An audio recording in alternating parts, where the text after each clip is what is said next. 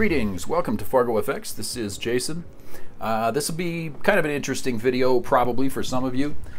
This is not exactly a build, unfortunately, because I lost most of the video that I had shot building this thing, and I had spent several days working on it. Most of that was lost when I had an accident and actually fell into the water off of this boat.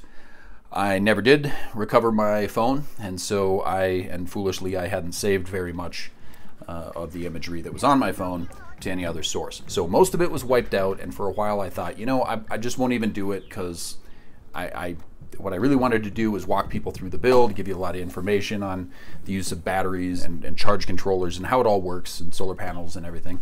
But instead I think I'll just give you some shots of it in the background while I talk about it a little bit.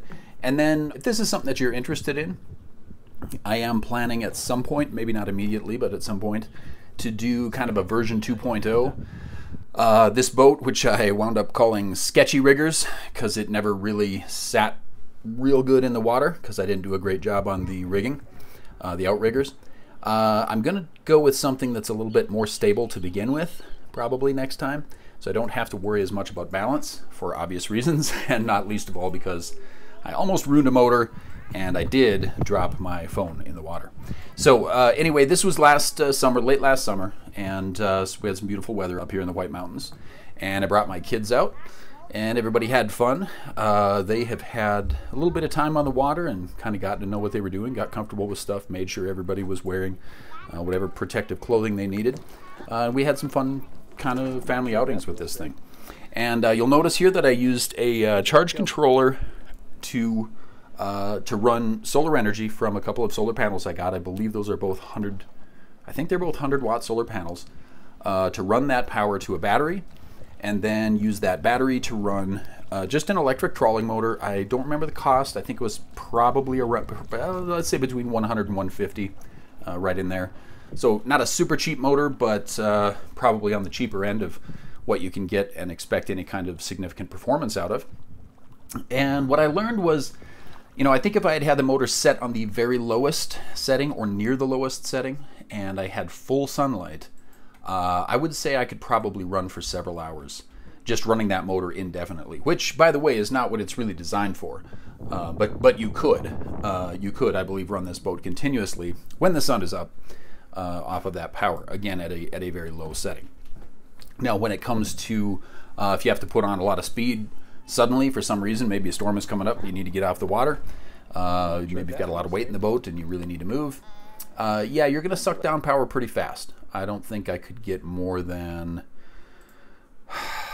I wouldn't even guess at this point. You might be able to run for 20 minutes or half an hour at full throttle off of that battery, and then you'd be done. You'd be charging for a while at that point. And there are other considerations too.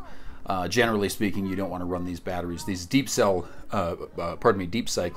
batteries are not really designed to be fully discharged and then charged again. Bad things can happen when you do that. So I would recommend taking your time and learning a little bit about the different types of batteries. There are other batteries that are much more expensive, but there are other batteries that are available for solar. I chose to go with the heavier weight, but cheaper and been around longer, so they're well proven.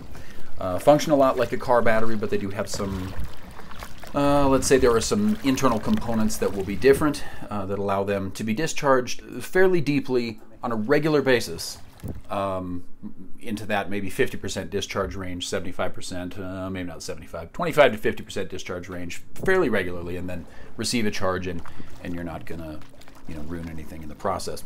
For this project, I believe I got a battery that was specifically designed for marine battery use. There are other types you can get. Obviously, there are.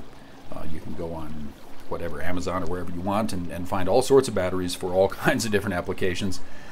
I felt that the ones that I was planning to get for my setup at home, which I may feature also someday, I felt that those were that one would be good enough for what I was going to do in this boat. If I had brought both with, I could have probably been out on the water for a full, 10 or 12 hours, depending on weather. So anyway, I didn't want to spend a lot of time on this, but I thought I'd let you guys know this is a project I was working on. Finished it up last summer. had some trouble along the way that meant I wasn't able to share it earlier, but I thought I would share it now. And I would ask that if any of you have any great interest in this, you know, absolutely ask, let me know. If you totally hate the idea, by all means, let me know. Feel free to make fun. It's kind of a silly concept, but it was it's a first version, you know, it's a proof of concept kind of thing. I didn't really make it to be like this permanent, hey, you know, I'm going to have this boat and I'm going to do this thing for 10 years. Much more of a proof of concept. Let's see if this works. And if it does, then maybe we can try it on something larger and kind of beef up the motor, add some solar panels and see what we can do. So that was some of the fun I was having last summer. Thought I would share it with you guys, even though, again, unfortunately, I lost the actual build process. But we'll probably... if I do a 2, I'll probably take the time and just make sure that I get at each of the steps, that I follow each of the steps pretty well.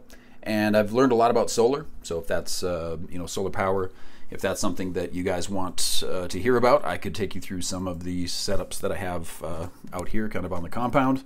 And yeah, I guess we'll go from there. So I'll just wait for your feedback, and I appreciate everybody watching the show. Whoever you are, whatever you're doing, have a wonderful day, and I'll see you in the next video.